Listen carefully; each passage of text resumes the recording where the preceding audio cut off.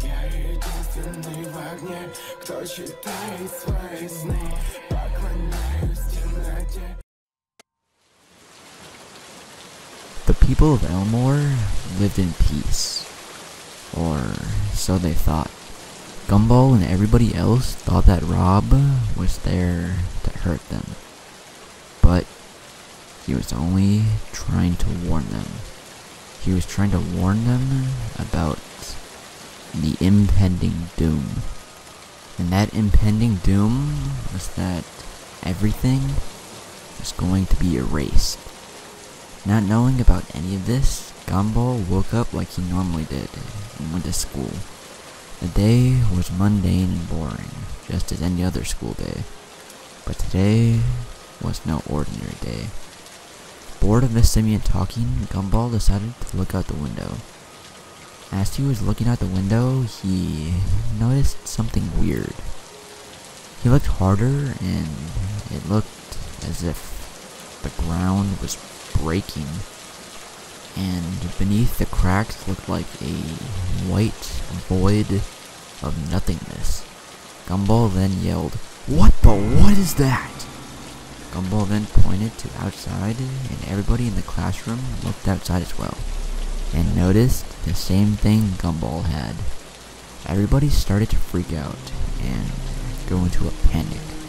All the students and even Miss Simeon ran into the halls where it was utter chaos. The cracks had reached into the school, and it was going to fall into the void of nothingness. Gumball and Darwin found Anais, and they asked her what was happening.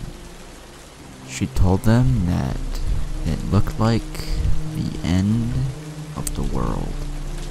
The trio then ran out of the school, where they saw that Elmore was beginning to be consumed by the void.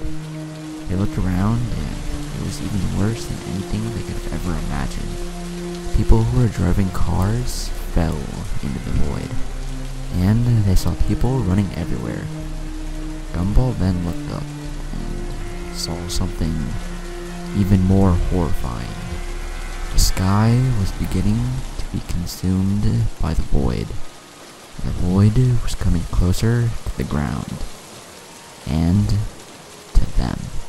Gumball looked around even more and saw that his friends were being consumed by the void. Even Penny was consumed by it.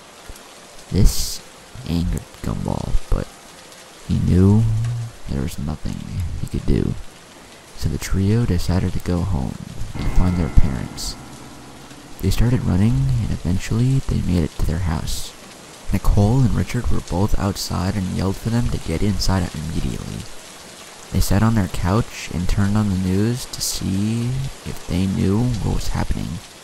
While watching the news helicopter showed a bird's eye view of Elmore, and everything was being consumed. Then the news helicopter was also consumed, and eventually the news station as well. The TV then cut to static. Terrified, the Wattersons didn't know what to do. After a while, the void had consumed everything else except for the Wattersons' house. They watched as the void started to consume their house, and they watched as it consumed them. And so they accepted the fact that it was the end of everything. And eventually, the Wattersons and everything else in existence faded into nothingness.